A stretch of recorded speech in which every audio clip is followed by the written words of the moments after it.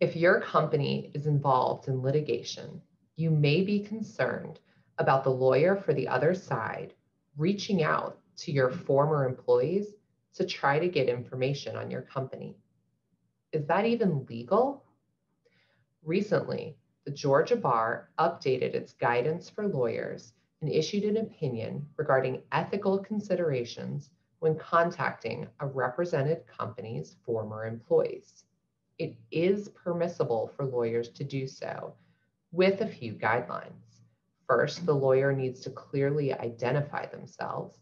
Second, they need to identify who they represent. And third, they need to disclose the reason that they're calling and what information they're seeking. If you're concerned that your former employees may be in possession of confidential information and you think the lawyer for the other side is trying to get that information, please reach out to me for guidance on how you can protect your company's confidential information. And for more information on this topic, please check out my blog at bfvlaw.com.